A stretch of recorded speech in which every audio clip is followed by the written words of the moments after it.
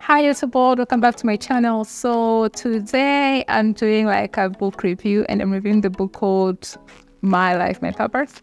Apparently I forgot my copy, so we'll have to do it without the book because time waits for no man, you know. Yeah.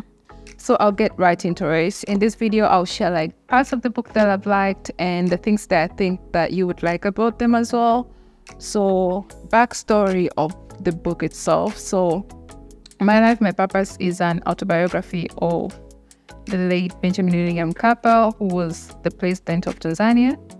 And it's a very interesting story, and it's written in a very interesting way because he used to be a writer for newsletters and stuff for newspapers.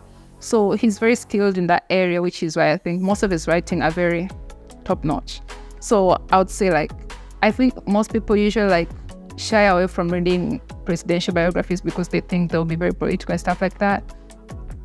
I'm here to tell you that that book is not political. That book is not political. It covers all areas of life. Also, I think most people can relate to that book because he spoke of his life in a very personal way.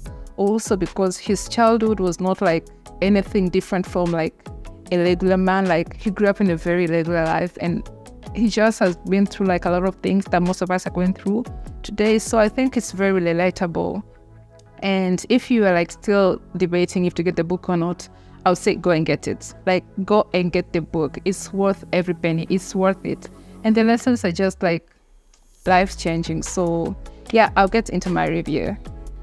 So first I'd like to share a few book facts. So this was the first book in Tanzania to be sold out in a week after it was released. That says a lot about the content of the book, because it's not the only presidential biography out there, but it just sold out that much. It just tells you so much about what you need to know about the book. So if you're still thinking, hold on, and let's get into the review as I promised. So the first thing I liked about the book is the second chapter, which was Walk and Pray. So Walk and Pray, I think it covers mostly his childhood. He grew up in a religious family, so it was mostly and he went to seminary schools. So you're kind of getting where this is going. But I don't want to disclose a lot of information because you still have to read the book to get all of the good things from the book.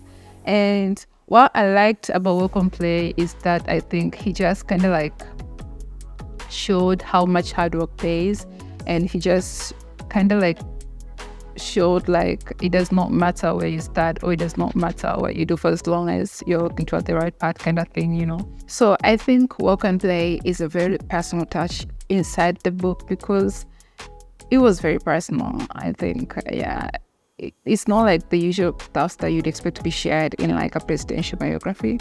Also, what I liked about Walk and Play is because I think with his childhood life, you kind of can see what hard work and determination can do and change a person's life. Because back then, when opportunities were not as open, when there are not as many opportunities, you can see how he worked his way through and managed to get where he got to. So it's a very good chapter, I would say. So I think that's my favorite chapter.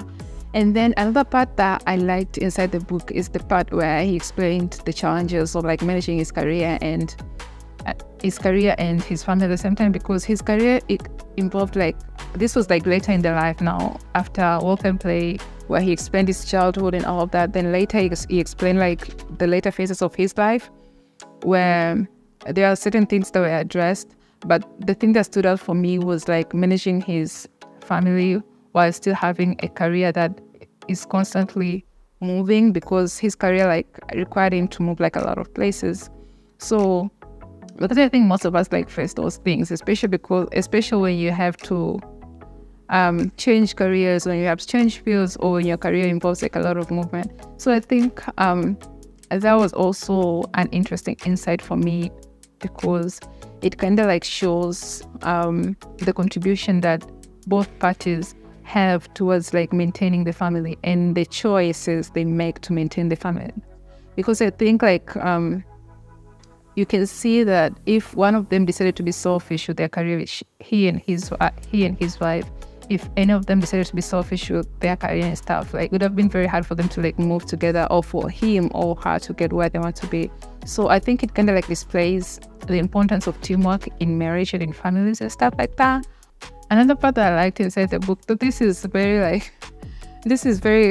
I think for me at least, I would not like expect a presidential biography to cover like the president's previous life stories and stuff like that.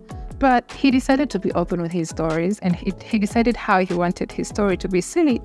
And luckily for us, he shared a bit of like his love story, and not just with Mama Anna. I mean, like other people as well.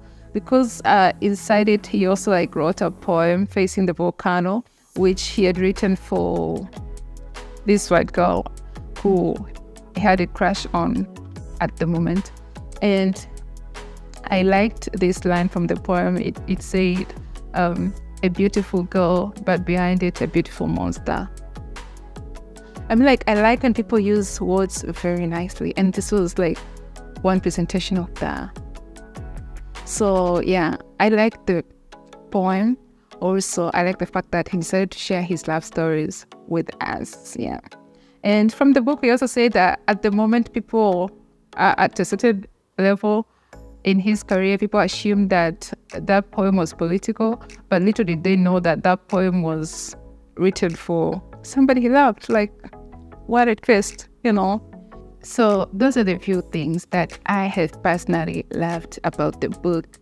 And I would say the book has a little of everything for everyone. So if you're into politics, there is content for you. There is like a lot of that as well. Like how he helped during the Idi Amin time, like during the Mwalimu Nyerere time, how he got the positions he got, like how Mwalimu trusted him with all the jobs that he got there during his presidents and after his presidents.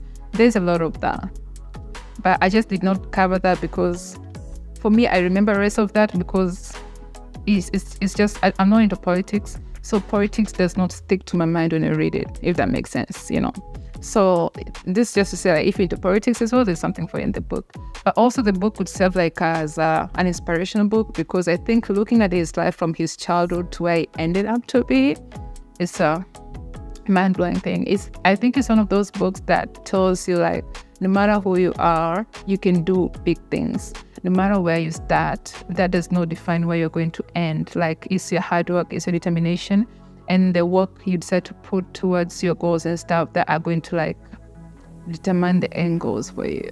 He also like covered things like racism, because I think he had a chance to go abroad back then when I think racism was very severe. They were not even allowed to ride on the same bus with their white colleagues, you know.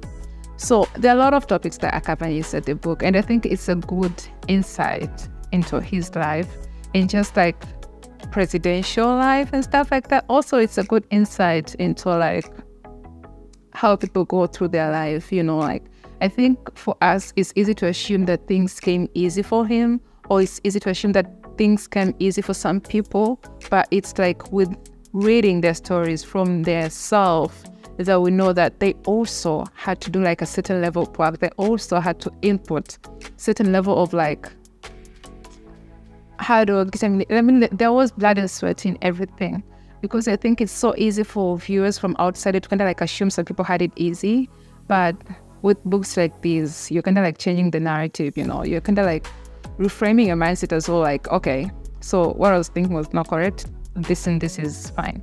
Also, I think this book is important as well, because I think with public figures, in most cases, we tend to hear like a lot of things that they're not facts, and we could easily like take them as facts. But reading a book that was written by himself is a good way to like change your perception about him, or just change your perception around his politics or around the things that happened when they happened. I don't know. I think it's just like a good book generally. Thank you guys for tuning in. So this is it for this video, and I hope this video has intrigued you to either get to learn more about the book, or get the book and read it for yourself, or any other action you decide to take after watching this video. I hope this video has been insightful and useful to you, so don't forget to subscribe and join our community. Thank you for having me. Bye-bye.